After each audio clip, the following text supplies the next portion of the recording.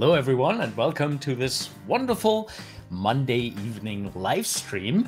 We're gonna once again have a look at 11-Second Club competition entries. The 11-Second Club is of course a wonderful animation competition where anyone can enter. It doesn't matter if you are already a professional animator, just learning animation. We are going to watch animations of all skill level and see what we can learn from them. We're gonna see what the good animations do to make them great. We're gonna see some things that could be improved to make animations even better. This is perfect for beginners to learn how the 12 principles look in action, how good acting and storytelling and cinematography can look in action. And of course, we can also learn a lot from other people's mistakes and try to avoid them in our own animation. So that's what we're going to do today. We're going to watch the 11-Second Club competition entries from March. We are in April now, so yeah, we're going to have a look at the ones from the previous month. And yeah, as always, if you participated in the 11-Second Club in any month, not just the last one, please let me know what place you made in which month, and we will also have a look at that animation.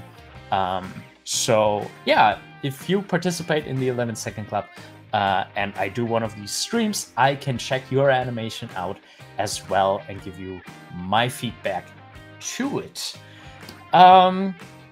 Yeah, for people who don't know how the 11-Second Club works, they post an audio clip every single month that you can animate to whatever you want. You can redefine the situation, think about some crazy, unusual character to speak those dialogues, and it's always a lot of fun. Yeah, and with that being said, we can dive right in. Let's make this a little smaller so we can actually see the first animation. And this, of course, we're starting with the winner. I'm not going to spend that much time on the winning entry because there will be a longer analysis that the winner gets from Animation Mentor. So if you're interested in what the pros at Animation Mentor found in this animation, I highly encourage you to check that out as well. Let's actually stream the tab, because then you don't have that annoying bar up here. So let's do the screen share again. Screen, and we're just going to take that tab. Yeah, let me know if everything with the audio is working fine. Gotta get rid of the background audio so we can fully focus on the animation and the audio that was put there from the 11-Second Club. There we go. Let's have a look at the first place of the March competition and see what they animated.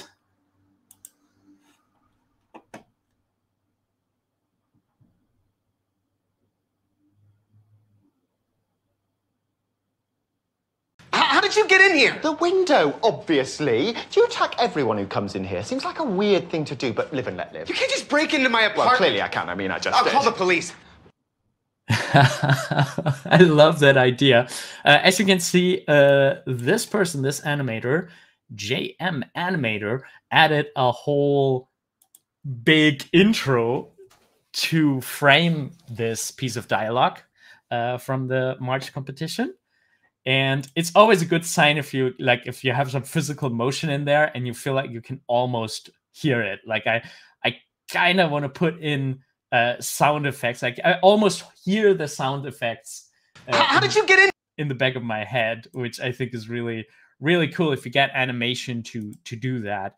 And I think one of the things that is mainly responsible is the awesome the awesome effects in some of those moments, like to have the resistance here. I think that works very well. You can see there's a little bit of shake. It's also called a stagger, and staggers are pretty cool. I think I'm not that familiar with doing staggers in 3D animation. I would assume that there is probably a modifier for that to have the character jiggle back and forth between a keyframe.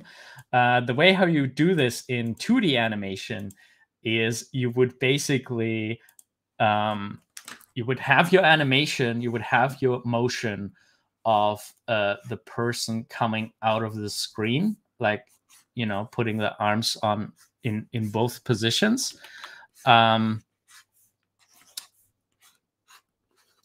Like, you know, something like this, and you would just animate it forward. Oh, you can't see that.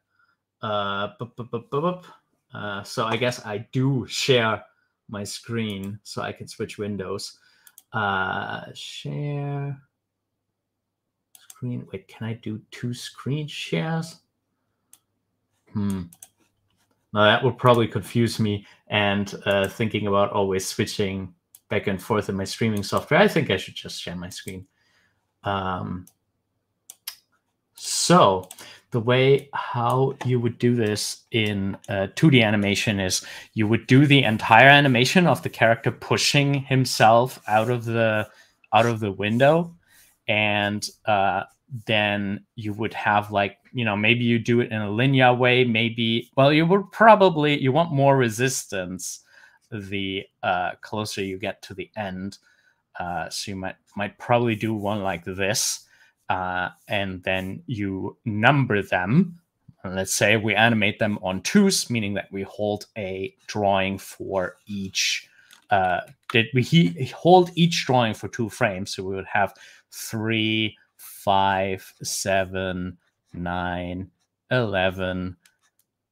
Let's see, this is 11, this is 13, this is 15. And then to get a stagger, you could then, you know, if you play this, you just get an ease. You get the character ease into that position.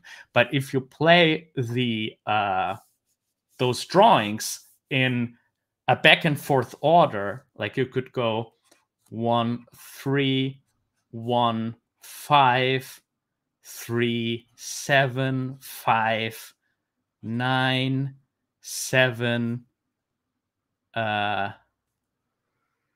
11, 9, 11. You can just repeat a couple of them.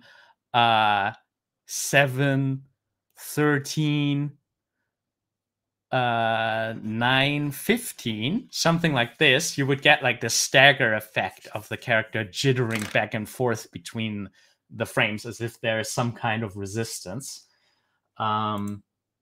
So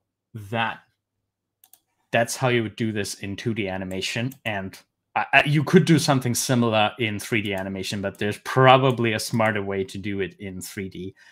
And I think a very important thing that makes this effect work is that the resistance is broken at some point. Like, you have this motion getting more staggery and slower, but then there's this point where all of a sudden you have this huge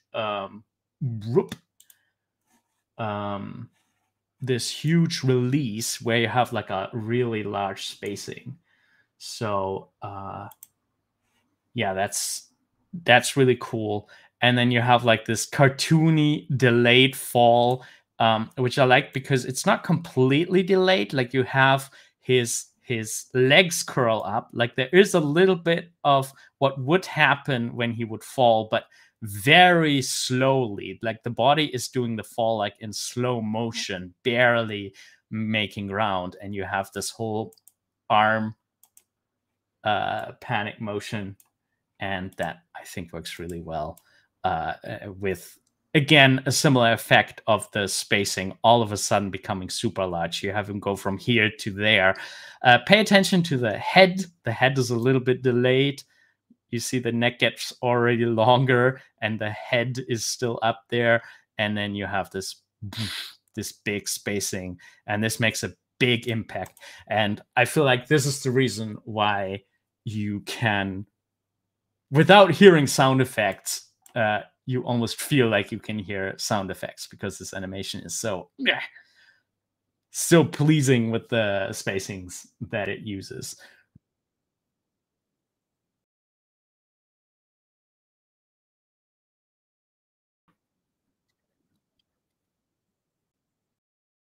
And some things I want to point out in this one that I really, really like are how there are always like little side details. Like I like, first of all, that hey wave is just kind of funny to begin with, but then having the fingers curl a little bit, like that's really, really nice. The accent on get in here, and then you have like this wonderful like overshoot. So let's see how that. This is an interesting kind of overshoot, because you kind of have, I feel like the cliche way of how to do this point overshoot would be to, after this position, after this overshoot, I feel like what I would maybe end up doing, is I would probably more relax it in the elbow and have the arm, like the finger, like everything will go a little bit back. So you have a clear, like, this is the overshoot position, this is the overshoot taken back, and I would probably drop the elbow also to loosen up the shape, because a straight point like that, there's a lot of energy in a clear strong point like that. So I might want to relax the energy out of this arm a little bit. But the animator here interestingly made another choice, namely to keep the arm straight and just pull it down after, like, when it relaxes. And I don't know, it gives it almost like a little bit of a puppet marionette feel, which I get a little bit in general from this piece. Like there's always a lot of side motion. Like you have the characters kind of like twist and turn a little bit. Gonna switch off the sound, maybe. Like you have always a certain bounciness. Like look at his hip. See that? He bounces like up and down a little bit. That could be just a normal keep alive, but I almost get like a little bit of marionette vibes from it, which might also be the look, with the arm pieces stuck in a circle. That might also give me the impression of like puppets. Like, kind of what they do in Toy Story a little bit. They have like these kind of floppy motions with a little bit of a twist, which I think is really fun. So, but I'm not 100% sure if this is intentional.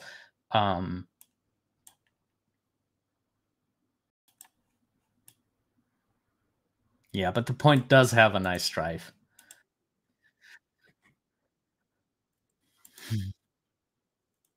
I wonder if, like, there's a whole lot going on. They're big poses, big floppy overshooty motions. I wonder if, this is nitpicking on a very high level. This is a very high quality level.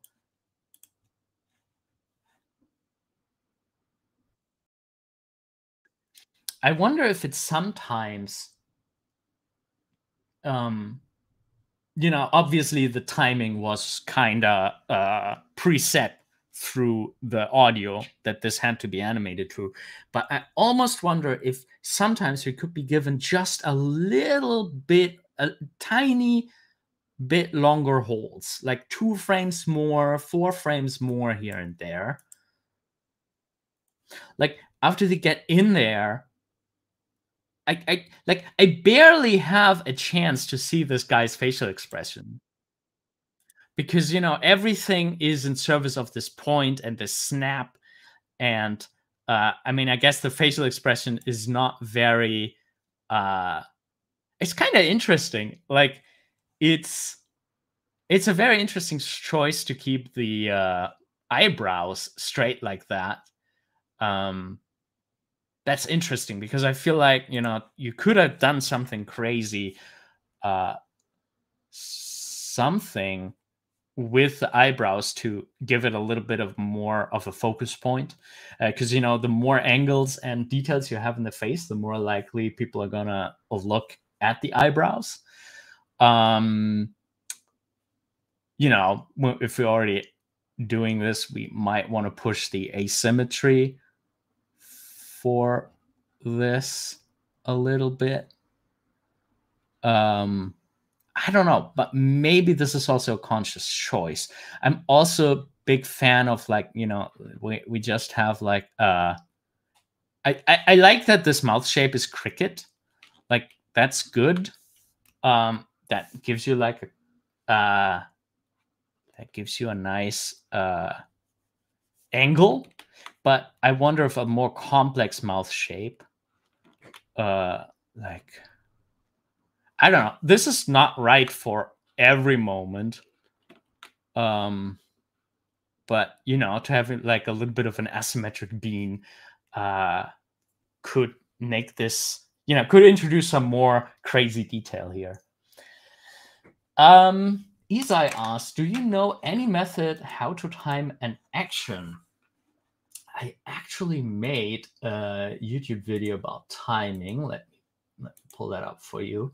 Where is it? Animator Island timing. That might be worth checking out if you don't really have an idea where to start, where even to begin finding rules for your timing. Let's... Oh, this is a big, long playlist link. Don't want to do that. Let's just check if that works. Yeah. That's the one. So yeah, for anyone who wants to learn about timing,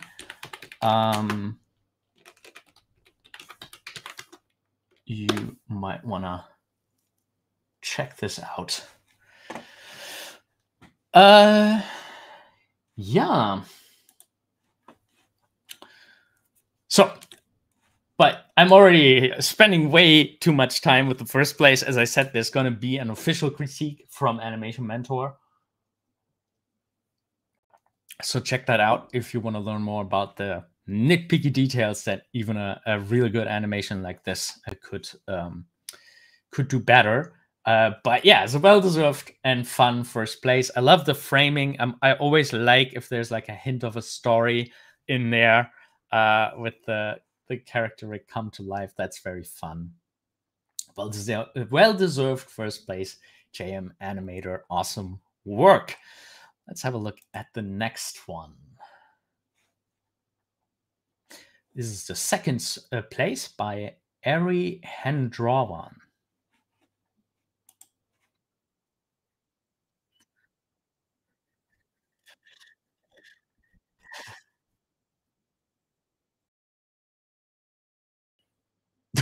I also like this one a lot. Notice how different the energy is. Like, this person took this character and had a lot more, had smaller motions, longer holds, and it still works. I like how the same audio clip can be pushed to two extremes. You can be extremely cartoony with it, but then you can also, bring a little bit more calmness to it if you want to. You can sort of like push or dampen the energy that a voice clip has, and it works.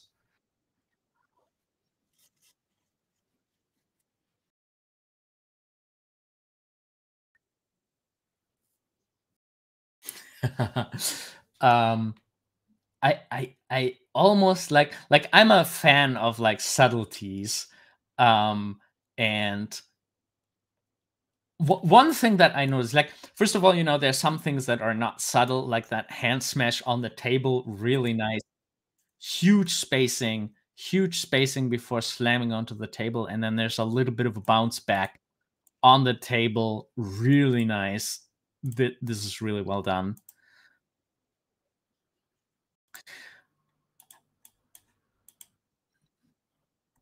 I find it interesting how there's not a big accent on obviously, which is a big part of the voice performance, but it's kind of an interesting choice how it wasn't played out that big.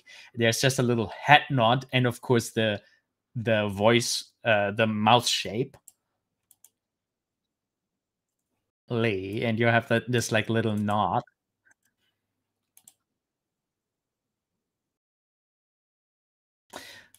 I also somehow really like the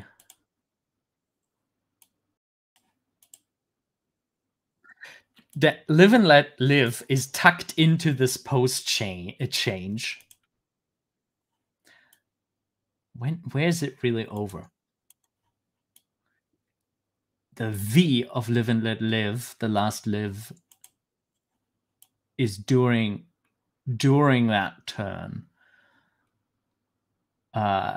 Kind of demonstrative, like to turn around while you're talking to somebody. That's usually not something you do, and I think it's a very good conscious acting choice. Um, we have another point. Let's see how that point was done. We have a little bit of more of what my first idea was. We have an overshoot, and then we relax the elbow, and that relax already leads to the next pose.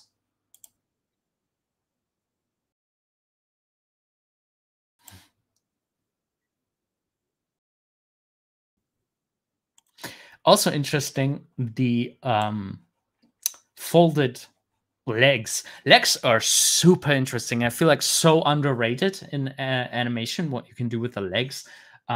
There's something of stability of stance. We have this character like kind of superior, relaxed, and has like this very symmetric pose. Has the legs folded, which is kind of getting comfortable. And for the more confrontational part, for the like, okay, I need to give my argument. I guess his legs are still crossed, but he takes it down. And then when he's done making his point, he uncrosses it. Okay. It's interesting. It's interesting. So he kind of starts more comfortable and ends in a more alert thing. I like that he also does something with the uncrossed legs. After having the legs uncrossed, he can do this with the chair. See, there's this little adjustment in his seating position, and that is easier to do when you have uncrossed your legs. That is such a nice detail. I really like that.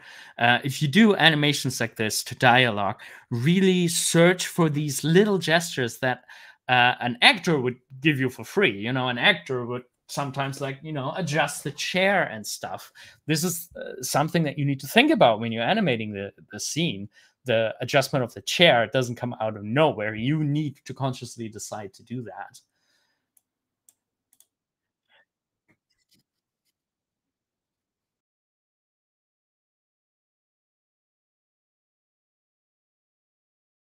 Yeah, really solid one. Also love the symmetric. Like I perfectly placed myself here. That's really nice.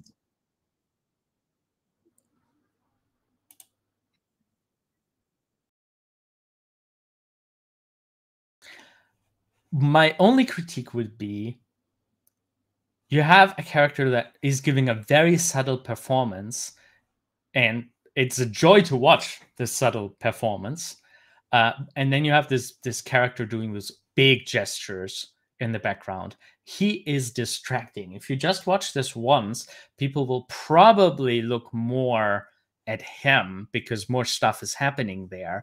But I feel like the real juice, like, and the status negotiation, the interesting part of the status negotiation is here. It's a character who broke into a house and doesn't behave at all like a burglar, or like anyone who is feeling guilty, or that he is what makes this situation so unusual. And we're kind of dragging the attention away to the character in the background by, like, first of all, I like this as an opener, and I think this also works because he's not doing anything. He does the big thing, and he still more or less has the same pose, just looks over, which is nice because it bridges a little bit of a connection. But then he continues with a big gesture. And the thing is, I also don't understand this gesture. Like, what is he really feeling? Is he afraid? Is he like, oh, he came through the window? Like, I don't understand from an acting standpoint. I don't quite, I don't get this. I don't, does he know this person? Is he afraid of this person? Like, I don't get a clear read on this. And it's just like, oh, come on. It's kind of generic. I don't, like, maybe there was a big idea behind this, but I don't know. I failed to read it. And then it's also two contradicting gestures. Like, the first gesture here is like, oh, doesn't matter. Oh, it's I don't even know. I don't even know. Like, it's the window, this guy again. Like, I don't quite understand this release. It's a release of tension, and then it goes right back into you with a lot of tension. Which, by the way, is kind of awesome that it even curls his finger so much. That's really cool. I like that. Sometimes you need to be a little bit careful with it because it can weaken a pose if you do something like this. The sometimes the strongest pose is still the absolute straight version of it. But I kind of it gives a little cartoony touch here, which I think is really nice. Yeah, so that's what I don't understand about the background sky performance. Like, big rage action, come on, doesn't matter. Big rage action again. And this makes kind of sense that it leads to, like, I'm calling the police. Like, here I get it. But there's this moment in between where you're taking a lot of attention for, I feel like, very little payoff, and you take away attention from the really interesting performance going on in the front. All right, let's have a look at the next one by Andres Ramos.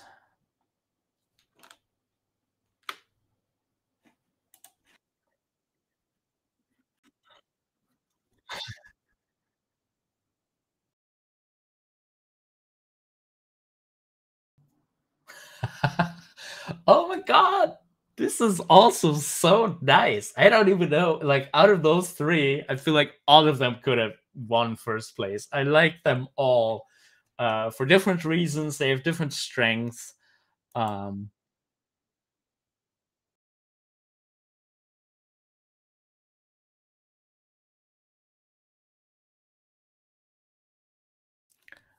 Wow, I I really like this one. So let's see what good stuff we can find to steal for our own animations. I love the perfect, they're like 3 points if I didn't miscount. Yeah. There are 3 points for the head, and every time the head position is changed, it has something to do with the dialogue. There's an accent in the voice.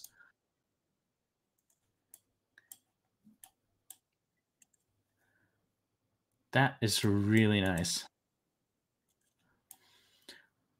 How did you get in there? And there's also not much taking away from the focus on the face. You just have that leg is doing a small step back. That is all. The rest is just modification of the pose. And it works so well. Like, this is not 3 poses. This is the same pose modified.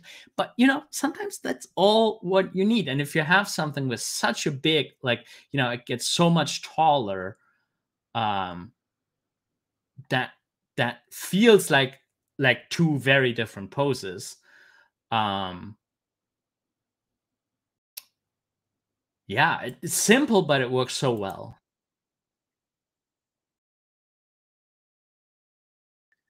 And you have a very regular walk cycle for the other character. Like, it's just walk, walk, walk, walk, and most of the performance, there is a general stance. Like, there's a little bit of hunched overness. There is, you can feel like Wildcat in the whole posture. Like, it is a walk cycle with some attitude in it, but most of the attitude comes from the facial performance, and of course this wonderful acting choice. That's so nice.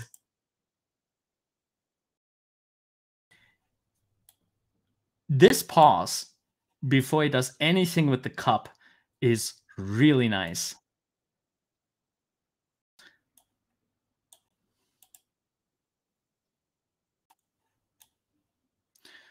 So I wonder when the character made the decision to push the mug over.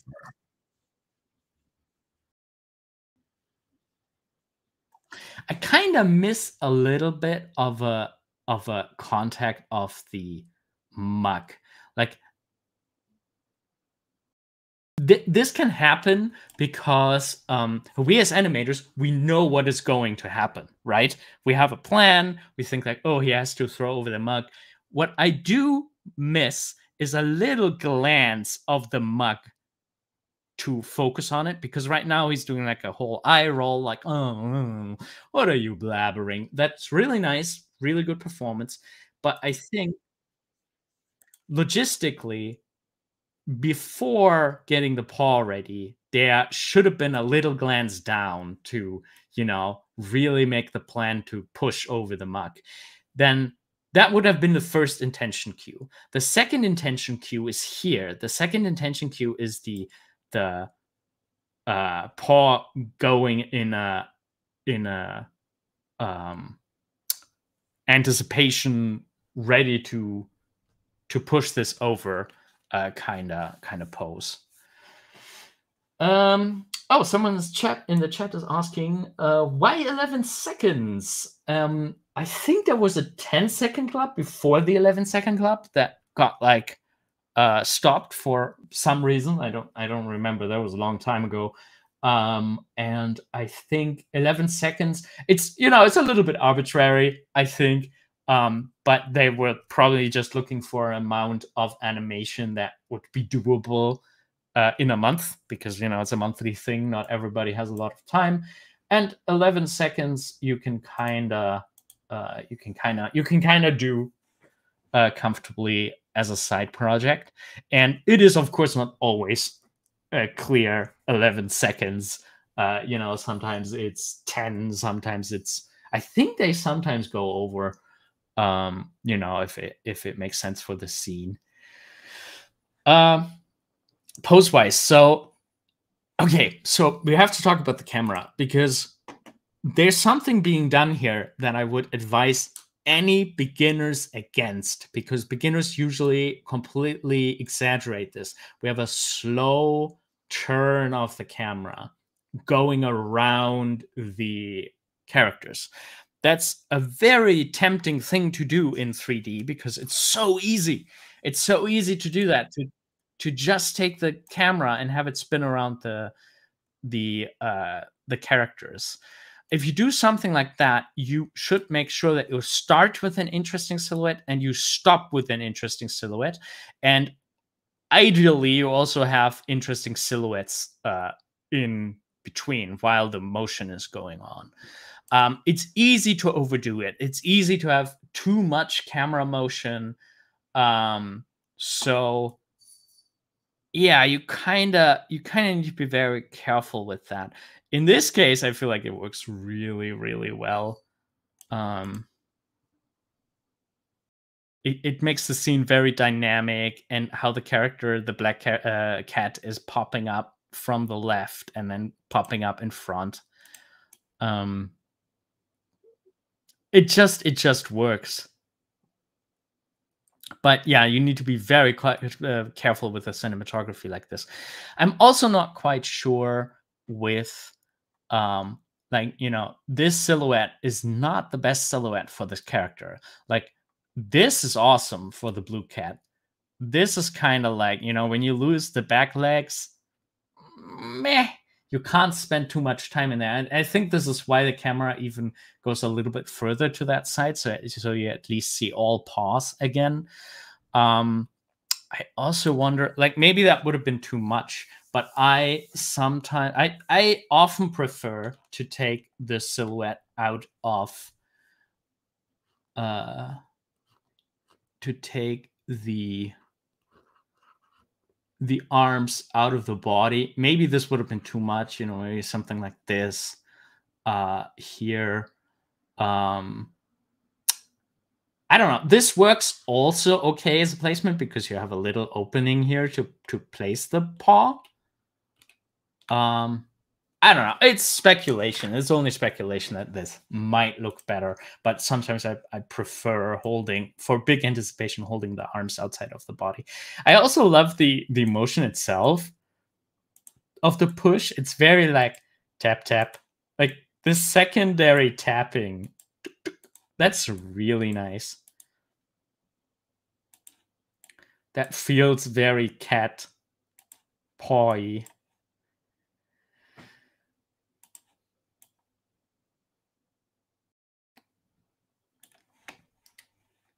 Hi, Dylan. Hi, Newbie Videos. Newbie Videos asks, are you ever going to make tutorials again? Enjoyed a lot the morph animation project. Yeah, I mean, I plan to. I really want to. Having time is always the issue, and I tend to be a little bit too ambitious with my tutorials and what I can manage to get done. Yeah, what can I say except for that I really want to do more tutorials. I really want to find ways to make more, and I don't know, like eventually I want to like invest and maybe have someone help me output more tutorials, cut them and stuff like that. I have like some tutorials already filmed and they just need to be cut. Some in which I even don't have my beard, so it was a while ago. I do sometimes do live stream tutorials. There was a live stream, I think the previous live stream that we did was how to do an eye blink. I want to do more like these as well, where it's just, you know, a live session, which the disadvantage is it's not cut down. It is the full 2, 3, 4 hours, however long it took to animate it. Which also is the advantage of it. You can see really every moment and every thing that I was thinking. I was speaking out loud. But yeah, shorter tutorials, more tutorials. I'm thinking about them a lot. Just need some time to actually do them. So yeah, it's kind of not a new situation, but you know, this is how it is.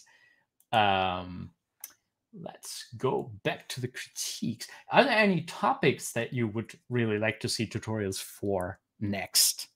Because, you know, obviously I want to continue the 2D animation class.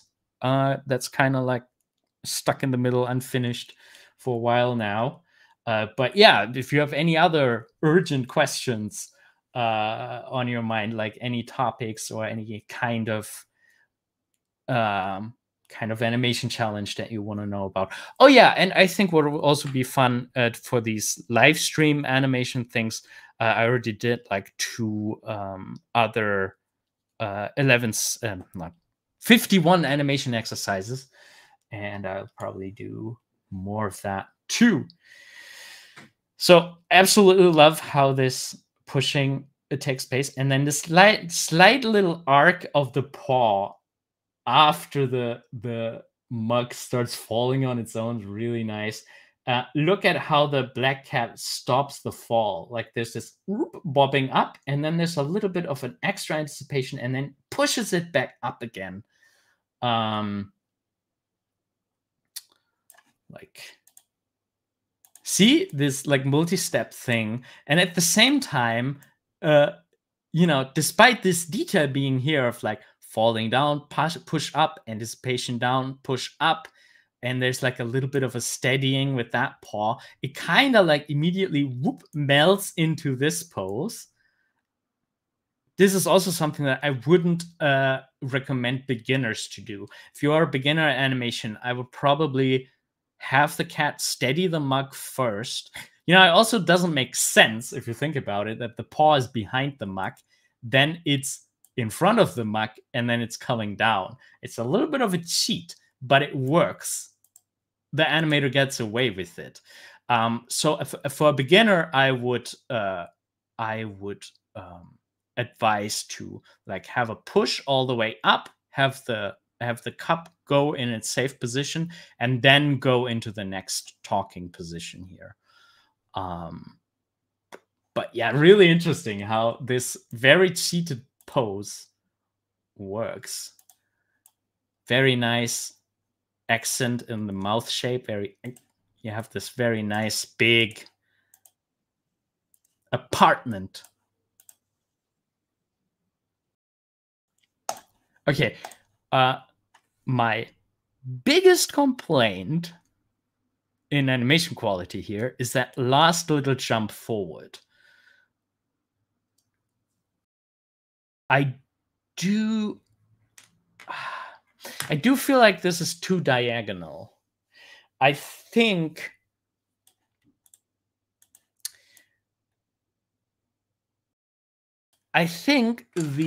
the pose kind of gives us an arrow shape. So, you know, we have a very kind of steady like line here, and then we have like this typical kitty vase shape, and this gives us an arrow. And I think this is the line on which the diagonal motion should have taken place. Can I keep this on screen and still? No.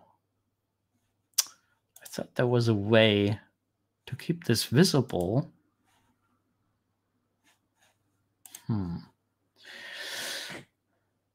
Because if you look at this, this is a lot flatter than the actual position that was animated. So the character is going a lot to the right, and I would probably have put this one over here, something like that, to not like this gives a very steep, not so steep angle. This one gives a more steep angle. I gotta sneeze. Excuse me. And that's like the biggest thing that I don't like. I like the bounce. I wonder if the bounce could have been even bigger.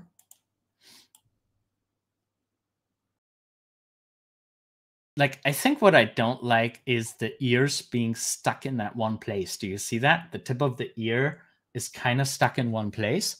I think I would probably have done like a little bit of a, you know, bigger smear to get there. And then, you know, maybe a little tiny bit more of an overshoot. But, you know, I know if a cat is like alert, then there will be tension on the ears. So maybe that was the idea. And I'm arguing against the idea that the animator had. But yeah, very solid animation. Really like the playfulness of that character. Oh, by the way, the blink here, that little like the character isn't blinking here. There's just like this big like this the pupils getting larger. That is so nice. Such a nice detail. Yeah, wonderful animation. Really like it. Newbie Videos has 2D animation by basically like the Skillshare ones. I think they're amazing. Thank you very much. It's always great to hear this because the Skillshare ones were so much work, and they're still, despite them being so much work, they were still like only half of what I wanted to do in production value. But at some point I had to say like I need to push this out of the door. Because I like to redo things and refine things far too many times, which is the reason why there are not more of them. But yeah, that's good to know. The 2D animation course is definitely very high up on my list. I also want to make sure that as much as I possibly can is on the on YouTube for free, like the part that actually holds like all of the information. I always try to cut that down and have that as the free video, and the course is then let's do the slower, let's do the step by step. Yeah. Shamshum TV has a really good question. First of all, thank you for the kind words. The general question is, with AI getting so good at image generation, morphing, etc., is there space for us? Well, at the moment, I am very sure that the answer is yes. I've been working with AI stuff, not even for animation. Like I do a lot of marketing. Like my day job is not animation anymore. I do a lot of like marketing and some coding and stuff like that. And I've been using AI text generation a lot. I've been doing some stuff with image generation, and AI is weird in that it seems very impressive at first. Like it's so fascinating. I think this is where the hype is coming from, that you can get something decent out of nothing, which feels amazing.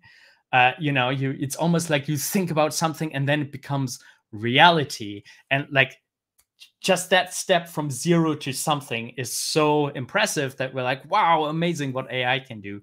But then if you actually work with AI more and you also try to get good at getting like the exact result that you want, because I feel like AI is very good in like giving you something from nothing, and when you're lucky, this is what you're looking for. When you're not lucky, you're like, oh, I would like to refine this. And this is how animation and filmmaking usually works. Like you write a first draft or a second draft, you do storyboards and stuff like that, and then you refine them until they match your artistic vision. And this is where working with AI becomes almost as laborious, and sometimes even more, as doing it manually, because to get the AI to match your artistic vision 100% is really hard. For the productions where nobody gives anything about the artistic vision being met well, I feel like for those productions, AI will be great. If you just want to, make like a trash, like Funku Panda, I don't know, like, remember those like horrible spoof animation films of DreamWorks and Disney films? Like, I feel like those, we're going to see a lot more of those because they're going to be so easy to generate now. Like if you're not that, if you don't have artistic integrity, it's gonna be a paradise for people like that, because you can generate like decent garbage very quickly. But if you want to meet an artistic vision, have an artistic vision, an artistic voice, an expression, something that feels very human and controlled and consistent, then AI, I think, will also be almost as much work as doing it manually. Because if you're getting invested in quality, then you need to do a lot of R&D about artificial intelligence, and that will also cost a lot of money and a lot of people power. And so I think for like the highest output, for like films that are art, films that are really personal, really artistic, really joyful, really good, have a personal handwriting, I don't think AI is gonna be able to replace that easily. But I am kind of afraid of like how easy it will be to produce garbage. That's kind of my biggest concern about AI, because that could also be a problem for the good stuff. That if there's so much garbage, then we're not going to be able to see the good stuff anymore. It might completely drown good stuff, and we might have to change all the algorithms and the way how we distribute content to find the good stuff again. Yeah, I don't know. That's my opinion right now. And I also don't think that advances in AI will really make a difference here, because there's just at some point somebody has to make a decision and stick with that decision. And maybe you can program an AI to do that and carry that all out for a full feature film. But I think that lack of personal vision might going to be a trouble for a lot of AI carried productions. And I do think it will change a whole lot, and we have to live with it. It's not going to be going away. So to like every artist should have like a basic knowledge on how it works and prompt engineering and stuff like that, because sooner or later it will be part of your job. And I think it's also a good chance for like concept art, or just brainstorming concepts and stuff like that. I don't know, like we need to find places where AI works good, and we need to find places where we need to keep AI out of it, because this is the meat of quality. I don't know, but we'll see. We'll see what the future brings. I feel like I was rambling for a long time now. But yeah, what I stumbled into the other day was sono.ai or .com or something like this, to generate music. And it has a little bit of the same problem. Like it's a little bit hit and miss. It might give you an awesome music track, and then you can not tweak it that much. You kind of have to get lucky, and you have to be lucky for some glitches to not appear. But oh boy, if no glitches appear and it by coincidence matches your vision from your prompt, music generation is also going to be a crazy scary thing. And also, like imagine Spotify already has so much music. It's so difficult to find smaller artists, really unusual, cool new things, and Spotify is going to get flooded by AI generated music. I don't know, for sure interesting times, and for sure very interesting to observe and to see how things will shake out. Personally, by the way, I do not like calling it AI, because that's not what it is. It's a statistical image generator.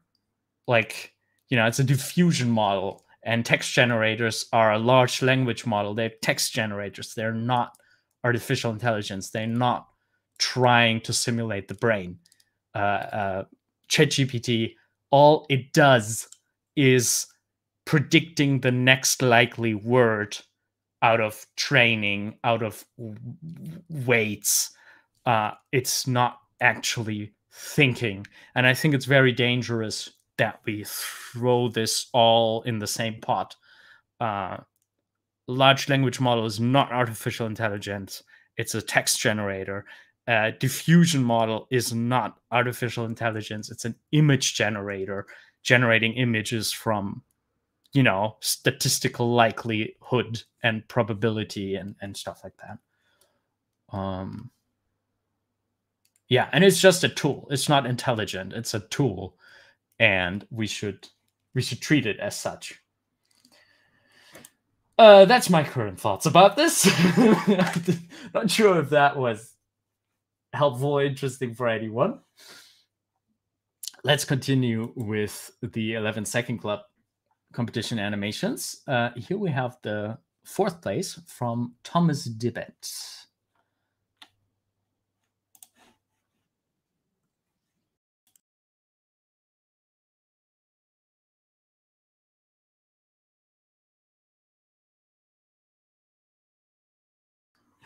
Okay, we have some nice cartoony big motions again.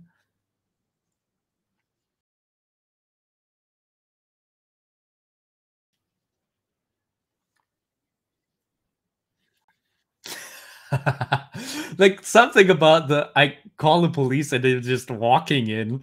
I somehow really love that. Like it really gets me, and the other character just being relaxed on the windowsill.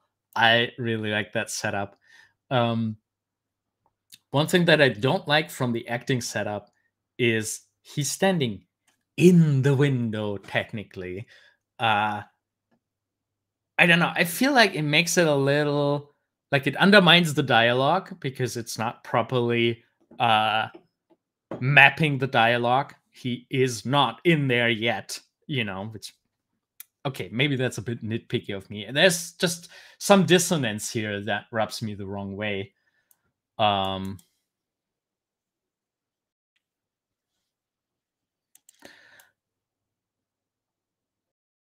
It's also, I feel like, obviously is kind of not filled with it is a fun jump though. I like that. Like very clean arc, very nice start position. I would probably yeah. Okay, so there's one big problem I have with that. Like you can kind of see it in the leg done right. Like look at that leg over here. You have this push. That works really nice.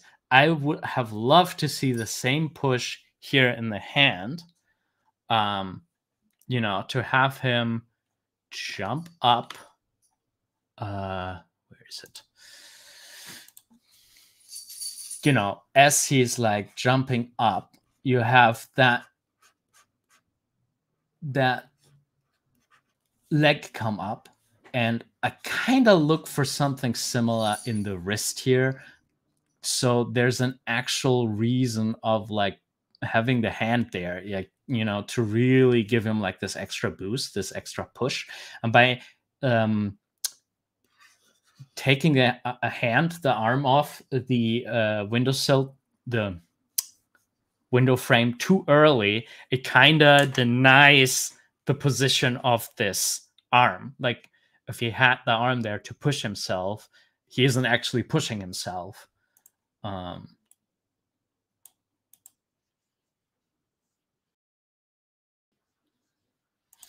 do like the it almost has a little bit of like a genie feeling from Aladdin, like pop, I'm here. It's a little bit weird of a whoop and then popping out the other side. Really like that. Look at the timing of the arm, the hand being placed on his elbow. Really love how snappy it is. Really love the smear frame. Ha! Oh, I love me some 3D smear frames. Whoop! That is really nice.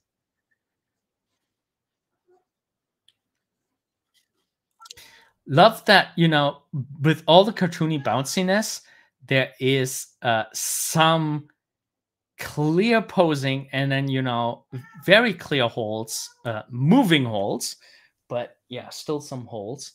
My cat is meowing. Maybe you can hear that. What are you complaining about, Rainbow? Where are you? I can't. I don't know what she wants.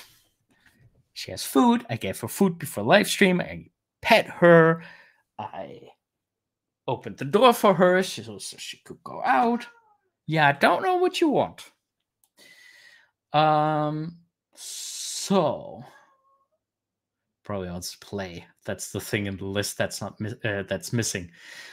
Love how there's like arcs in the body here. Like you have this like especially the belly. You have that big curve in there, and then you bend into the next pose into the opposite direction.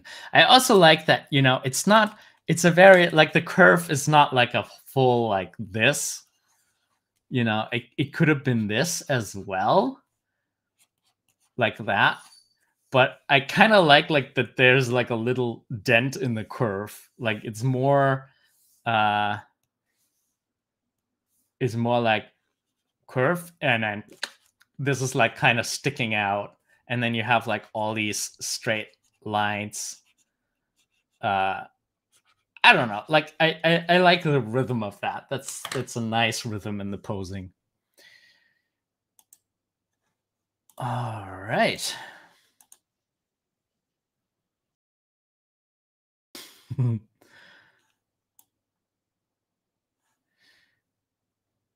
Yeah. I don't know. Like very nice animation. Let's go to the next one so we, you know, get a couple more interesting ones.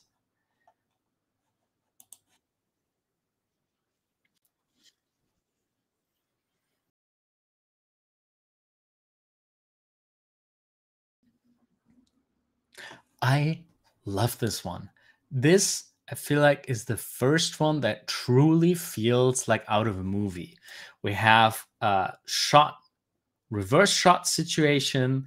Then we have like a little creative thing showing the horse picking something from the fridge. You know, that works perfectly. The shot inside the fridge with the different layers. Still holding contact to the other person. I love that, you know, in the first shot the horse is not in the picture, and then it is. As it was looking down in the fridge, the butt came up, and then we shoot back to the fridge camera, and then we shoot back to that reverse shot camera. Really clean filmmaking, really clear cinematography, putting the full attention on one character when we need it. Very nicely done. Let's see who did this. Simone. Really nice.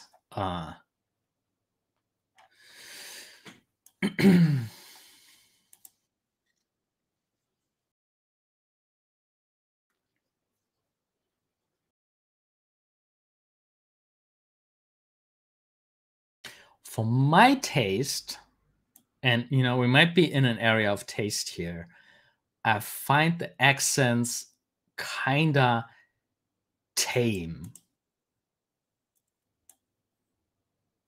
Like the whole pose from A to B is like, how do you get in here? Is in like over 24 frames, over a second, we get into this pose, which is nice, can work.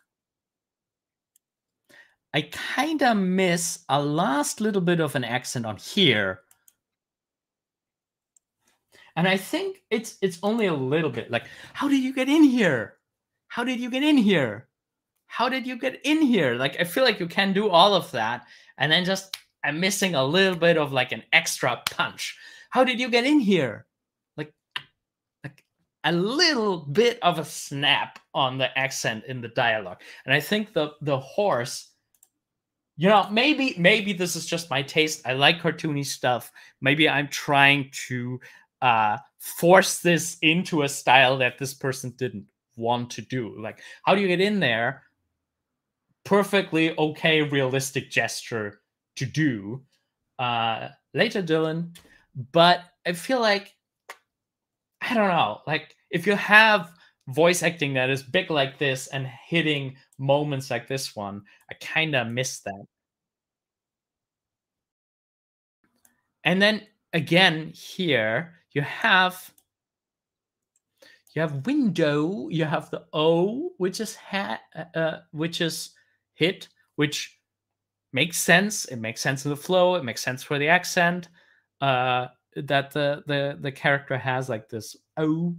That's a very fun moment in the voice recording.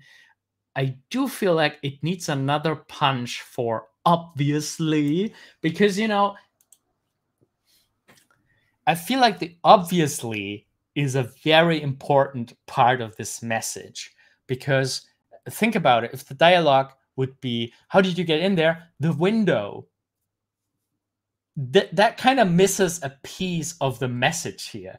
The message is like, oh, you're annoying. Of course, the window. Like, that has like the juice of the acting here. That obviously, like, are you stupid? Like, obviously the window. Like, that is all expressed in this last little word, obviously.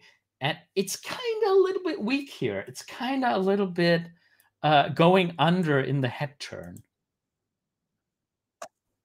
I mean, I guess it's kind of slurred in the voice acting too. Like, obviously, do you like they immediately speak further?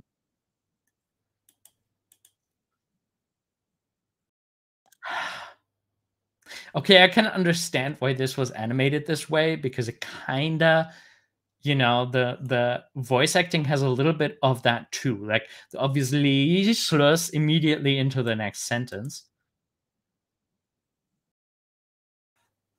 But I don't know. The window, obviously. Do you attack anyone? Like, I would rather hit the obviously very sharply, and then do you attack anyone? Like, during the do you attack, I feel like you're free to move the head, however, and you can, like, do that little turn towards the fridge. But I don't know. Somehow I'm bothered by it that it already starts during the word that I think should have our full attention. The window, obviously. Do you attack anyone the window, obviously? Do you attack any, like, I don't know. Like, I feel it blurs it a little too much. I do like it for Live and Let Live to, like, just have it like Live and Let Live, be so hidden in what he's doing, the selection process of looking into the fridge. Like, here I feel like I really like it.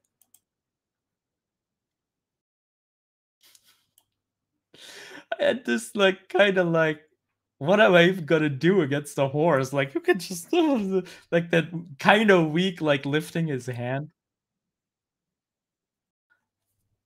Works very well. Yeah, very solid animation. And from a cinematography standpoint, I think this one is the strongest one. Really great work by Simone.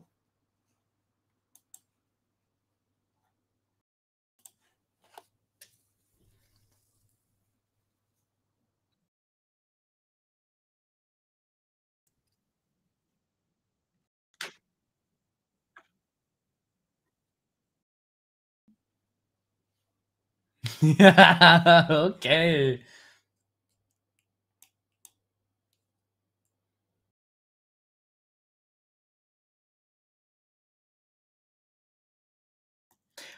I like this, obviously. There's, like, so much sass in it.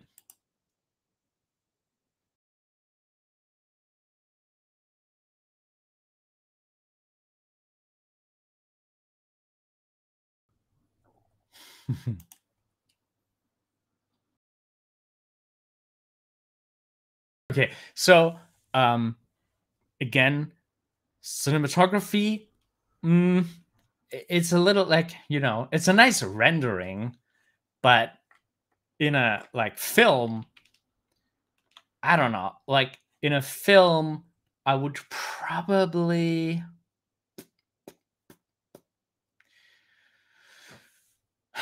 I don't know. Like, I feel like in a film, you can start with the character, with focus on the character, or focus on the apartment. Maybe you have like a nice little like top down shot. You have him like in front of the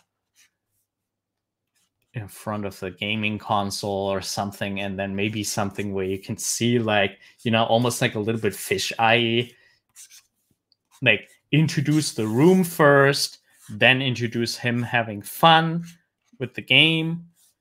And I don't know, I would have, in a cinematography, I would have put that, I would have maybe like made 2 accents out of this, like introducing the room with which happens to have him in there, and then introducing what he's doing as an extra step closer. I also think he's a bit too quick to the draw here. This is like a very typical problem of like, we already know what the character is supposed to do. Like that is like grabbing the pistol back behind him, like body mechanically, this is actually fine. This is like a fine jump, like fine cartoony action. Like that's not the problem that I have with that. This is very well animated. I have more of a problem from an acting standpoint, that I feel like a character wouldn't be, unless a trained soldier or stuff like that. But I feel like generally people are not that ready to attack. If there's like a strange thing appearing at the window, like a gnome pushing up a window, I'd be like I would need a whole lot more time to like realize what's going on. It would be more like, what was that? What is? Oh, what? A little. Look, where's my gun? Like, and then the where's my gun process alone would be like, it was here somewhere. Ah, here it is. And then, there's so many more steps involved, especially like in a panic. And he's like, despite being in a panic, he's like perfect to the draw, perfectly grabbing the gun and shooting it. Like just from like an acting standpoint, it would have. And it doesn't have to be much longer. Like maybe 12 seconds, 12 seconds, 12 frames. You can have a lot happen in 12 to 24 frames. 1 second more. But it is a complicated shot. So yeah. Even says, I should be watching during my 6-hour passing period, but I want to nap for waking up early. Yeah, go to bed. If you need a nap, you should get it. This is recorded. You can watch it later. I don't want to keep anyone up. If you need your sleep, you need your sleep.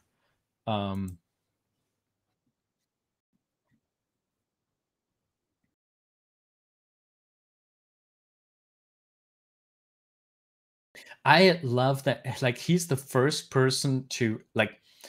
In general, I love the reaction. I love him wanting to defend himself in his way. Like, for this character, it makes sense that he just has a Nerf gun laying around. Like, I like that realism in that, that would be what a character realistically would do. They would try to maybe defend himself, maybe leading up to that with a little more thinking, a little bit more of like an error margin when grabbing the toy gun. But yeah, and then the other gesture of getting the phone out, that makes so much sense. Of course, yeah, that's what we would be doing if we want to call someone to help. And it's so much before he said this, he's gonna call someone. That's kind of like a mistake that happens a lot in animation, that we mime the dialogue. So the moment he would say like, I call the police, would be the moment where he takes out the phone. That is like direct Mickey Mousing of like, I'm announcing what I'm doing. But you don't have to do this. You can do it a lot earlier. You can do things that you're not announcing in your voice. So I don't know, like that's a really good choice here. And then that's kind of crazy of how all these characters come in.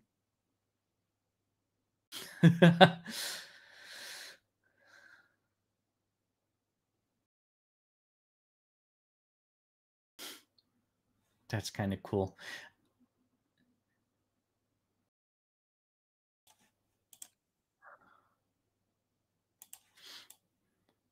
I wonder if the snap, like I'm kind of missing the snap, how he calls the others. I wonder if like the other problem I feel like is that this pose is kind of weak. Like you go from some very strong poses to a kind of generic, I don't know. Like come on. That's not very very original. I feel like there could have been something more interesting that also reads like like maybe there could have been like a whistling pose.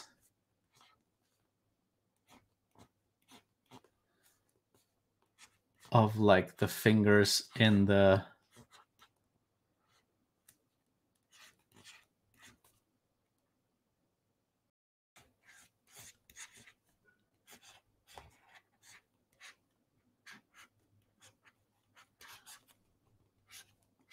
I don't know, like something like this might have been fun. Or if you wanna keep at the whistling, maybe something like to really make room for the snap, and have this really clear in the silhouette, and maybe have something that shows like a little more control.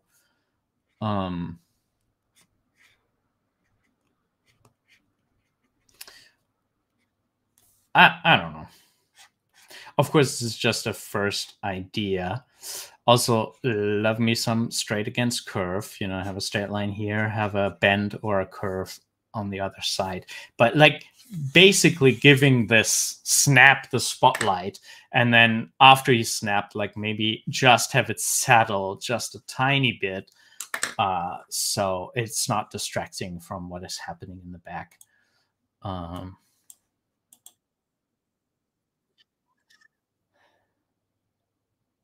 Yeah, I wouldn't dissolve it through like he's kind of pointing at it. I don't think you need that. I think you can just, he has full control of the situation. You could just be like, and then you have like chaos breaking through the window. If you want to have something like this, I think you need that position up here even more. You can do the snap and then like just a hand gesture. I wouldn't dissolve the pose anymore or have like a whole big thing that could distract. I would just go like snap. And then, all the stuff is happening in the background anyway. So, yeah, but, nice story, nice situation. Really like this one by Luis Antonio Meco. Very cool. Next one is from Luke Logness.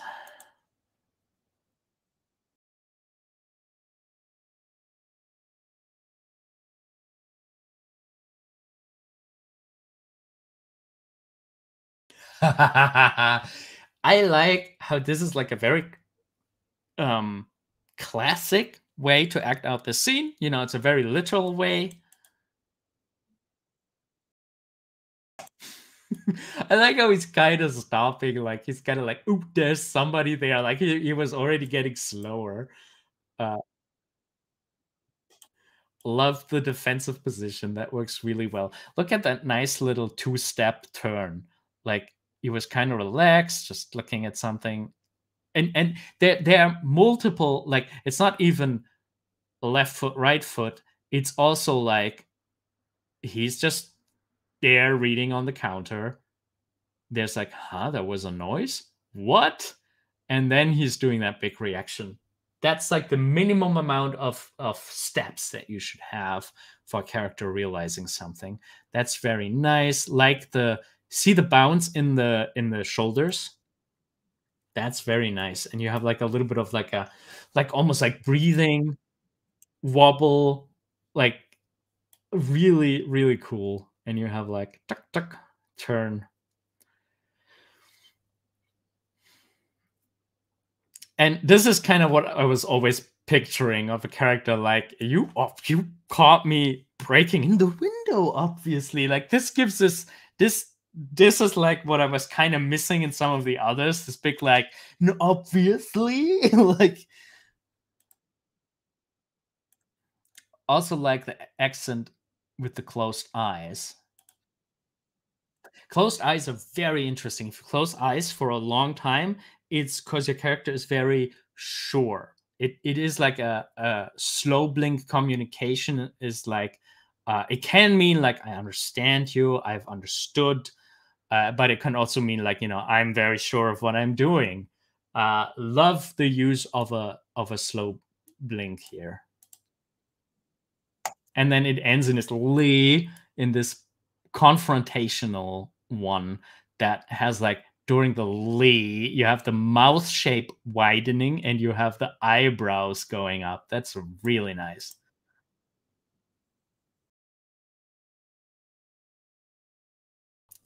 I love the live and let live finger wobble.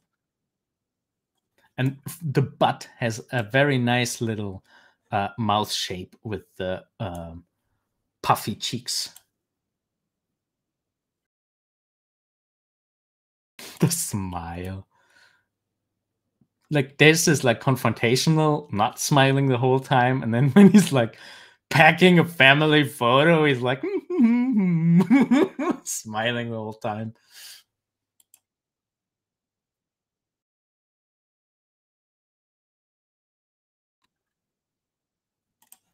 Body mechanics are very solid in this one. Like, you have a nice little, like, this is not a walk cycle. You have like a step, adjusting one more step for balance, and then adjusting one step back to have a wider stance. Body mechanic is really sound here, really nice. And the end of all of the like the other character going like, I don't know what to do, and then it just ends in this very clear, very nice silhouette.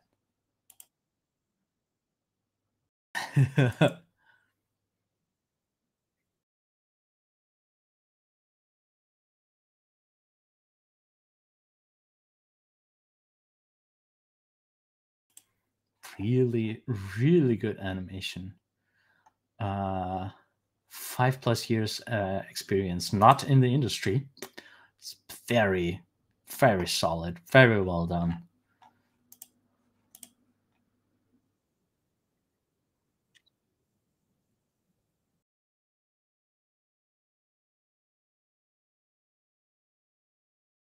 I just did gesturing with the frame.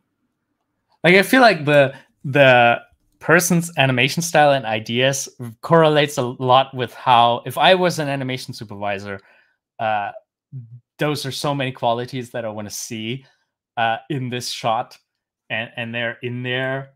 And yeah, really, really like this one. It's a very, like, it's not as flashy as the others, maybe, but it's just so solid. Just very solidly done. Cinematography, like, this is an interesting choice. This is kind of a little bit of a weak choice. I would probably, I don't know, like, anything that looks like a stage. This is a bit flat, maybe, but I don't know, like, really solid animation. I would probably, maybe, like, one post suggestion that I would have is to clean up a little bit of the like, that hand shape introduces so much detail and has like a tentacly octopusy thing going on there. I'll probably try to simplify it to just have something that is very clearly readable. Maybe just a little bit of points of interest going on, but maybe not go into every single finger here. just group them a little bit more, especially because, you know, you have all of the fingers here, all of the fingers there. So to have some simplification there might have been a nice touch. Okay, I want to skip some and look a little bit more down for things that we could give advice to. Oh, I do have to watch this. Oh, wait, we're not in the right competition. Where is it? There, March. And then let's just go down a couple. Why not? Let's have a look at a 2D animation one.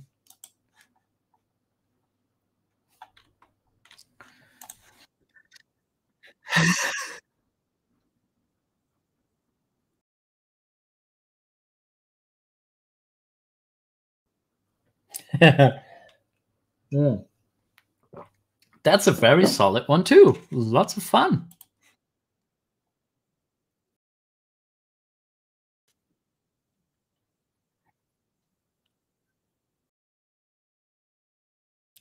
Okay, animation by Jay Kubiak.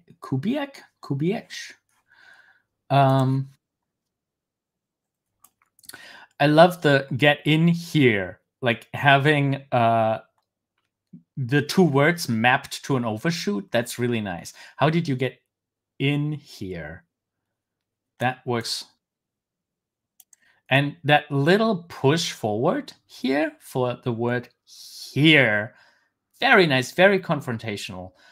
Kind of cartoony, but I like it. Like, I like stressing words clearly like that. Love the 3D-ishness. Like, just look at the head shape and the middle line. I like that it, you know, it goes to like the head goes from 3/4 to the right to a side view to the left. I feel like there's a little bit of an inconsistency of how far away the eye is from the border here, because I feel like it's extremely close here. I'm not that sure. Like, in general, this is doing quite a good job on staying on model. But I wonder if it would be better for the model if the side view was a little bit more over here, so you have some distance here. I think that might make it feel even more solid when this character is turning. But I love the 3D-ishness in there. I love the like animating with that many arms. Like, that is a challenge. Like, you should not animate with extra arms because, you know, it's so much extra work. But it's used so well for a lot of things. And like, first you have like them being completely synchronized, doing the same motion. That is very cool. And then you have two of them doing something different, namely wiping the hands on the shirt. Like, that's very nice, and using the other set of arms for like a big like talking gesture. That's very charming. That's very cool. Hey Scott, nice to read from you. Yeah, I'm doing quite well. How are you doing? Nice to hear from you. Scott, do you have a streaming project, YouTube channel thing running now on your own?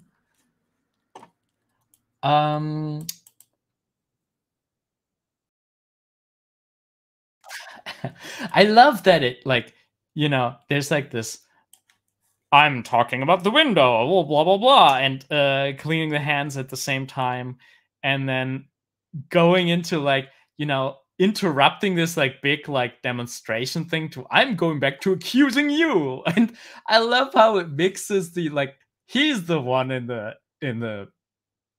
a pickle. He's the one who obviously messed up, is breaking in a place, is stuck in a window, and he tries to get like the high status by being like, you. And I love that.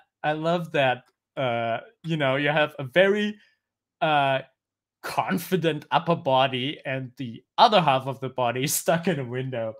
I really like that. It's kind of like a character demanding high status, which cannot demand high status.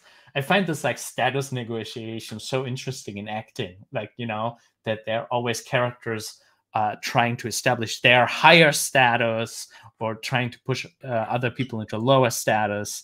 There are people not even trying to have a higher status, they just have a higher status. And the other character doesn't really have a low status. Like, he looks very sturdy and sure as well. Like, he would have no problem pushing that other character out of the window. So that's really cool.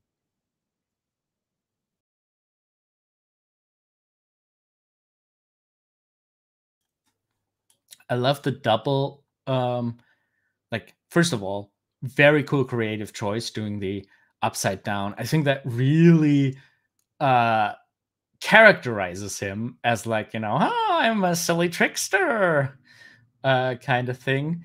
And it also leads into him pushing himself up. That's kind of cool. Like, it's already an intention cue for, okay, I'm trying to go up here again. Like, that leg, that one down here, is going there in preparation for the push up. And then that push up has like a little like tap on the window, like trying to find a steadier position. That's a really nice detail. Really loving that.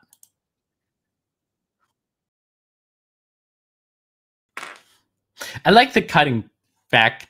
Like, it's a very short shot here.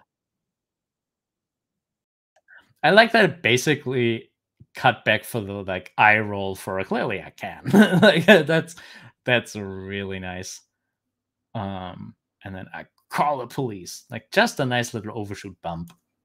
Solid. Really good, solid work. Really like this one. Okay, let's go back to the selection and skip over a couple. Ooh, and there's a nice looking 2D one. Let's have a look at that one by Arda Sahimbas.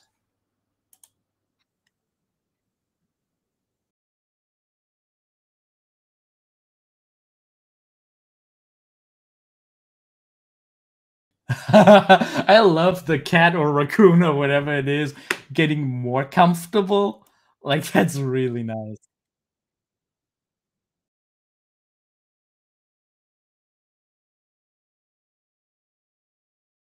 Just cutting to the character already being more comfortable, not even showing, going into position, is a power move. Like, it saves you animation work. Like, the character could have laid down here, with that last little accent.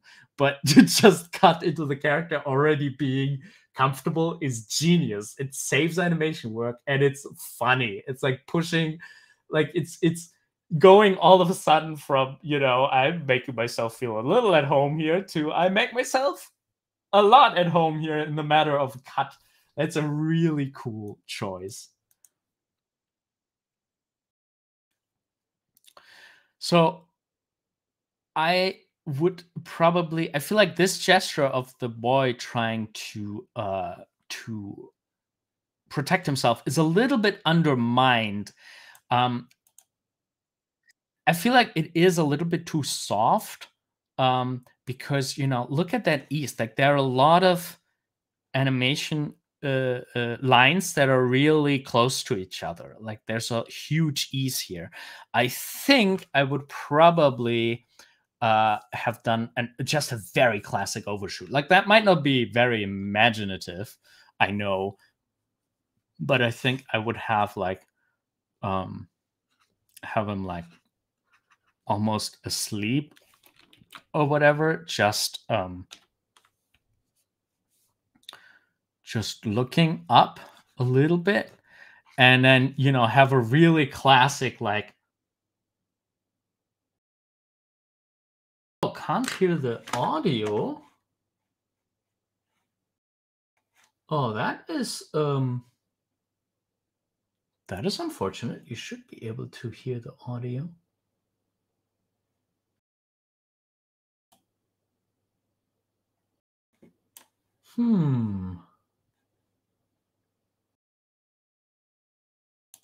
Let's see.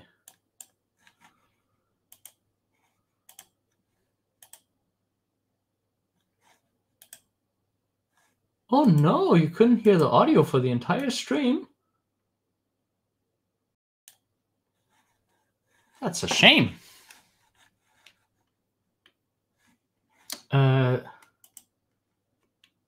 Thank you, Retrosaurus Rex, for pointing that out. Of course, for the 11-second club, it's a lot better to hear the audio. So I think there should have been like a very classic, like, spacing pattern, like maybe have like a little bit of a favoring, then go with a small ease into an overshoot, and then come down out of this again with also a little bit of like an ease, something like that. So you have popping him out, with hair and everything pointing down, and then just settling in a more, settling here, and not having such a long like ease into the up position. Like right now, it's more like this, and then it has a bunch of ease frames. So yeah.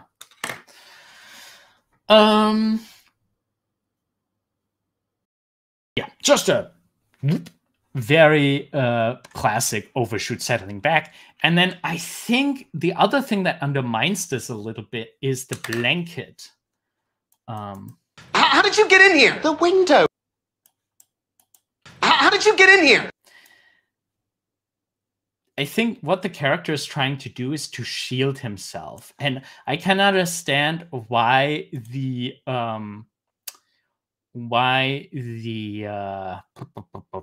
blanket isn't going up, because it would cover his face. But I don't know. Like, I feel like because the character has the intention to shield himself, I would kind of like give that to him, and then maybe have it lower just a little bit when he's like, a raccoon, just a raccoon. But, I would make this gesture fully effective as like a little shield. I feel like that would have been nice. As Azur says, this is my first time watching one of these. So, wow, welcome. Get comfy in our little critiquing live stream. I just assumed the audio wasn't playing on purpose. Yeah, I mean, sometimes I do analyze animation without playing the audio for copyright reasons. But, for 11-second club, and usually nobody complains and we don't get any beef from YouTube because, it's clearly educational. It's clearly... So, for the 11-second club, I usually show it or have the audio on. Alrighty. Okay, so that would have been... How did you get in here? The window, obviously. So, for obviously, we talked about that earlier. I would like the pose to be fully committed to obviously, and after obviously is finished, then and only when it's finished, I would start the new motion. Obviously. Yeah, doing the Lee to soften the pose during the Lee, I think is hurting it. It's taking back of the the big message that it has through the window, obviously, and then you can go over to the next thing. I feel like it really needs its moment. Obviously. Do you attack everyone who comes in here? Seems like a weird thing to do, but live and let live. I think what this person might like, I love that there is some perspective in there. I feel like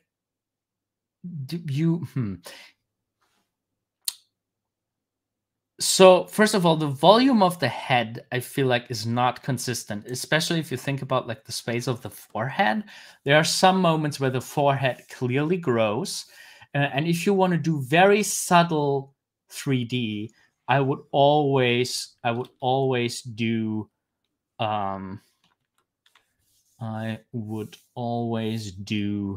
the grid lines on it. Like I would always have a little bit of this Or, you know, if it's fully frontal, it would be like this. It would maybe sometimes go a little bit in the other direction to really have that line so you know how to align the eyes, you know.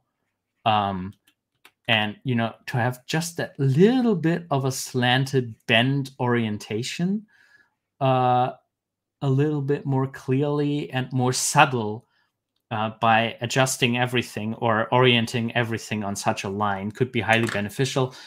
Putting a model sheet in between can help to, behind it, and a layer behind it, can help to keep the volume constant. You know, like if you would have like a model sheet that kind of like has this shape, and then you can always put it behind it, and you can use that to measure like the forehead, to measure how big the sides are and stuff like this from the eyes. So it's good to have a layer like that in the background for a little bit more of an orientation. Clearly I can. I mean, I just I'll did. call the police.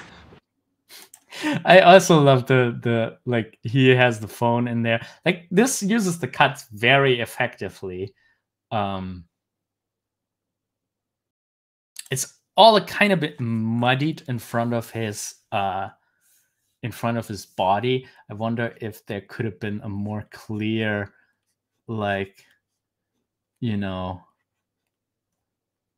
like maybe there's a call button here, and then he goes in that negative space to dial it, to have, like, you know, a little demonstrative space similar to the snap that we were talking about earlier. Alrighty, very, very good animation by Arda. Okay, let's do another one. Let's maybe check out another 3D one. This is by Chris. How did you get in here? The window, obviously. Do you attack everyone who comes in here? Seems like a weird thing to do, but live and let live. You can't just break into my apartment. Well, clearly I can. I mean, I just I'll did. call the police. Got phone wire? What? I like how like wild and crazy this one is, and it's a really good blocking. Like, this is obviously not a fluent animation, but I don't hate that. Like, I like how out of the frames that were set, it gets a lot. Animation by Chris. How did you get in here? What? I'm not sure I understand this pose, but it's kind of cool.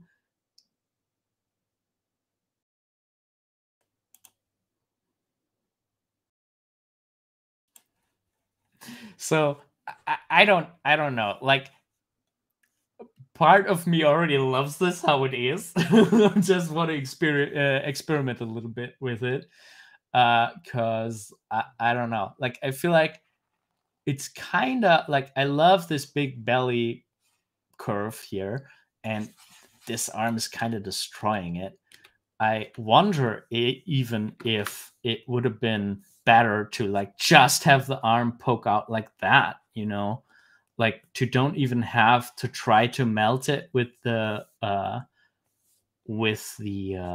belly shape. Just keep it as something strange coming out of the belly. I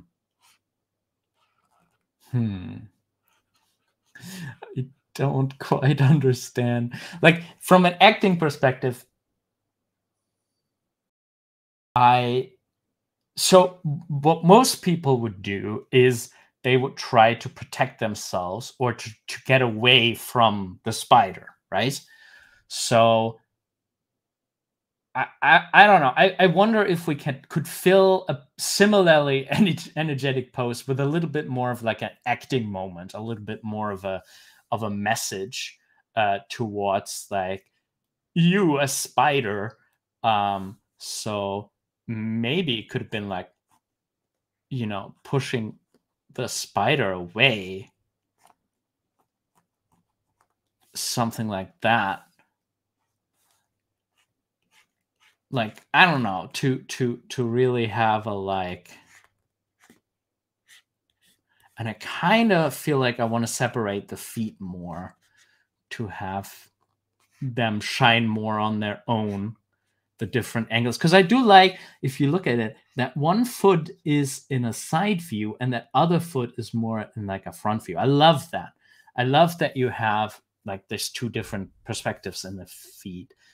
I wonder if the model could have been broken to a point where you could look into the open mouth like that. I think that might have been interesting to have like, a negative shape cutting into the silhouette.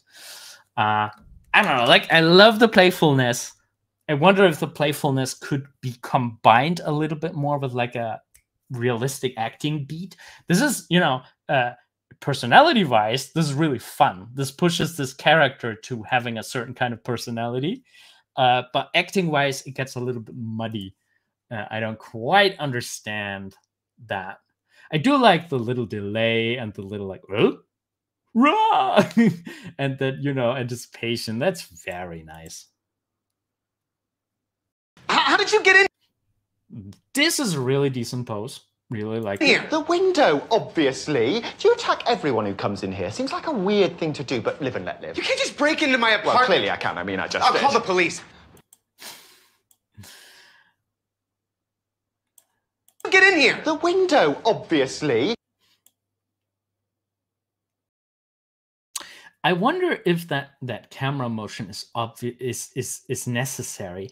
I kind of like that, it almost feels like, I mean, we kind of already know from following the other 11-second club entries what the dialogue is. But like that he all of a sudden gets on to two legs and makes gestures like a human. I feel like that is surprising enough. And it gets kind of watered down by the pen to the window, because it is like, the character being like, hey, look, the window, is something different than the camera being like, hey, look, the window. The camera going, hey, look at the window, is kind of directing us to the window as if something's happening there. And I think it kind of distracts from like, we have a spider here that was like a spider on all legs and all of a sudden behaves like a human. And I feel like we can't really process the funniness of this contrast of like, oh, I'm just a spider, I'm a little guy. Because, it gets immediately dissolved by the pen over. You get in here. The window, obviously. Do you attack everyone who comes in here? Seems like a weird thing to do, but live and let live. You can't just break into my apartment. Well, clearly I can. I mean, I just... Very clean, like, pre-gesture and then the main gesture. Really nice. You just break into my apartment. Well, clearly I can. I mean, I just I'll did. call the police. Really cool. Not sure about the grouping of the fingers on the handle. It calls a lot of attention to the finger group. I would probably just keep them all together, or have like one finger break off and the rest kind of like just together, to have, not too much detail there, because we still want to look at his face. Yeah. So if you like the way how I talk about animations, how I give feedback and critiques, you might want to check out our Patreon. On patreon.com/animatorisland, you can not only support us, your support helps me to make more videos, more tutorials, more live streams, but there's also the group mentoring tier. If you join our Patreon in the group mentoring tier, you can participate in a group mentoring session every single month, to which you can bring your animation, your story idea, your character design, whatever you're currently working on in the world of animation, and I can give you feedback and tell you tips and tricks on how to make it better and how to build your skills in general. If you want to know more about the group mentoring, there's a little bit more information on animatorisland.com/group mentoring. Yeah, and I would be very happy to help you to take your animation, your art to the next level. So if you like the way how I give input in these sessions, you will probably highly benefit from getting feedback and input every single month. And it helps you to have a deadline, to, you know, get something ready to show consistently. You can also, of course, only just join for 1 month if you just need feedback on one specific thing, or you can say like, it's time, I want to do this project, I want to work on it continuously, I want to have I want to have input every single month. Then the group mentoring might be right for you. Please check it out on animatorisland.com/group mentoring, and you can join on patreon.com/animatorisland, where you can also just give a few bucks if you like what I'm doing here and you want me to do it more often. That's a great way to support me. Yeah, and with that, I'm kind of already approaching the end here. If there are any questions that you have that you would want me to answer, any more topics that you want me to talk about, please write them in the chat now. And also, if you have ever joined the 11-Second Club and I've never critiqued your animation, you can also send me the month and the place that you made, and I will check it out live on stream here and give you feedback right now. So yeah, it doesn't matter if it was from this month or any previous month. I would love to give you feedback on all my 11-Second Club streams. Doesn't matter if it's this month or, you know, I try to do these monthly. Yeah. So let's have a look at one more. Let's go back. Scroll a little bit further down and just click on one here. Gurleen Singh animated this one. How did you get in here? The window, obviously. Do you attack everyone who comes in here? Seems like a weird thing to do, but live and let live. You can't just break into my Well, apartment. clearly I can. I mean, I just I'll did. call the police. Okay, I feel like there's a weird size difference about the two rigs, and I'm not sure if it's intentional. It could be intentional. It could be kind of interesting, but you know, look at that hand here and that hand here. Like there's clearly a huge size difference. I don't know. It could be a conscious choice. But yeah, that's kind of interesting. Okay, so How did you? So there are two little beats here. This character was sleeping, and I'm not sure, like, why was he waking up? Like, this feels a bit unmotivated. Like, as far as the sleeping pose goes, this is okay. But like, why is he waking up? I feel like we would react. I don't know. Like, if you really get into like, okay, I'm sleeping, and I hear something. I wouldn't immediately, I don't know, I guess if I live alone, I would assume like, oh, this could be an intruder. But it's like immediately like, oh, I want to look over there. And by pure coincidence, he's already looking in the right direction. I feel like a more realistic way to play this would be like, okay, I'm sleeping. I'm like, what was that? And, you know, you would have like a little bit of like blinking. What is going, what? There's someone there? Like, there would be a lot more like, I'm just tired. What? Like, I feel like even that would be a double take. Like, you would have, as an acting moment, you would have like waking up, blink, kind of focusing on something, kind of seeing it, and then reacting to it. I feel like that is the minimum amount of beats that you might want to have here. So...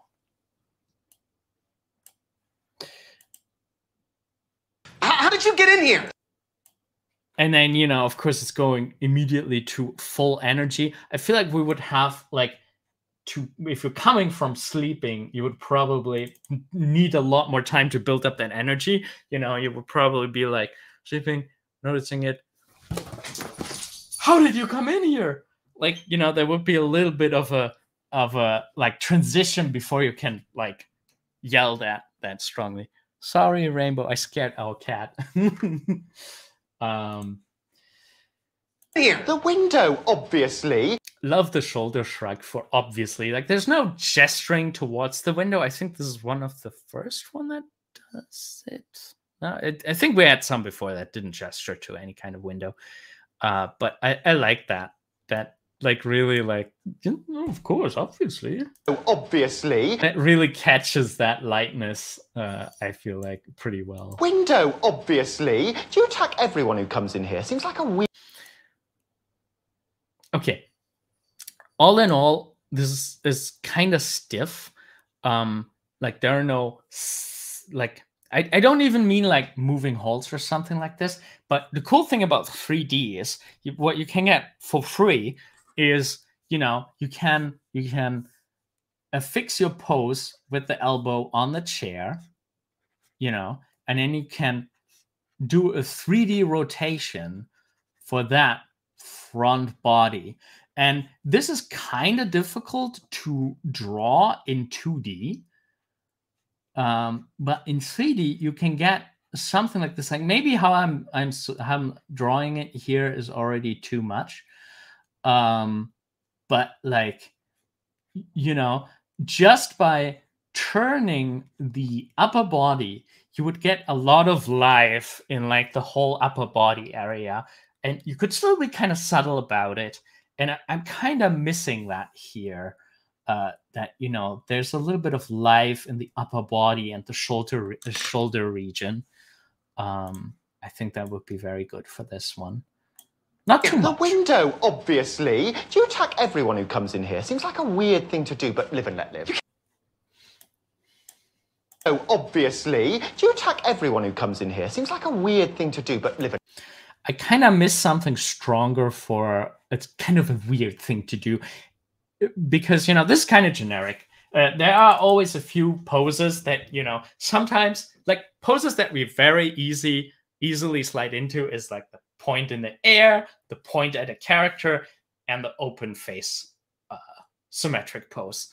Those are very cliche poses. Sometimes you need them. Sometimes you cannot avoid them. But I feel like, you know, you have a guy who broke in with a gun. Like, you can have some fun here. And you don't need to have like a who comes in here. Seems like a weird thing to do, but... Seems like a weird thing to do. Like, just think about how weird that would be if he would, like, scratch himself with the gun, being like, you know, what a weird thing to do. Like, you know, to, like, have, like, a playful but dangerous vibe. Or, like, you know, use the gun to, like, point at the chin. Or... like, those are just some from the top of my head, but, you know, the chance that you have with the gun to, you know, kind of tell a silly contrast, like, of, like, innocent and dangerous. I feel like you have a perfect prop to play with that. If you don't want to do that, I would at least think about, you know, like, what could be a more, like, I don't know, like, something about the personality of the burglar. Like, what kind of person is he? Like, is he, like, crazy? Is it, like, you know, what a weird thing to do? Like, you know, we'll overplay this a little bit. Or, like, you know, maybe, like, super calm and, like, oh, what a weird thing to do. Like, just looking around. Even not giving him full attention because he feels so sure. Like, you know what I mean? Like, bring a new dimension in it that is more than just like. But yeah, body mechanics, I think, is pretty solid. You have the 1 foot, 2nd foot push. I do miss a little bit more of a clear splining. I feel like this gets a little bit too soft. I think I would just plop his I would just plop his legs to the ground. So you would probably have, like, tuck, one more, and then have it on the ground. I wouldn't have. I'm not sure about the ease. Maybe for the first one, because you know you have that control. But if you really like, I don't know. I think it could be good for the rhythm of the whole thing to have like, you know, ease, plop, set that foot on the ground. And then similarly for him getting up, I think I would start with an ease and then have a big spacing and then maybe a short little ease for when he reaches that position. So, obviously, do you attack everyone who comes in here? Seems like a weird thing to do, but live and let live. You can't just break into my apartment. Well, clearly I can. I mean, I just I'll did. call the police. I love that invading the personal bubble. Like, that's kind of nice. I would have the other character react to it a little bit with a slight delay. Well, clearly I can. Like a weird thing to do, but live and let live. You can't just break into my apartment. Well, clearly I can. I mean, I just I'll did. call the police. I like that little look around. Like, that is one of those realistic gestures that I mean when I say, like, you know, actors give it for you for free, but for animation, you kind of need to think about it. Like that little looking for clearly I can. I mean, I just I'll did. call the police. That's very solid. All right. So I don't see any questions in the chat. If you do have any last questions, please let me know and I try to answer. I got joined here by my cat who is telling me that it is time to feed her. Yeah. Do you want to say hello to the people? Go over here, Rainbow. Yeah. Let's give you a snack downstairs, huh? So yeah, I hope you enjoyed this deep dive into the 11-Second Club competition entries. I try to do this more regularly because I think we can always learn a lot, get inspired a lot. There are always things that I kind of have forgotten as a possibility. I hope you discovered with me a couple of things along the way as well. And yeah, all in all, I hope you're having a great day. Have a lot of fun and doing your own animation, doing your own art, and I'll be very happy to see you in another live stream. Yeah, hope to see you again soon. Goodbye.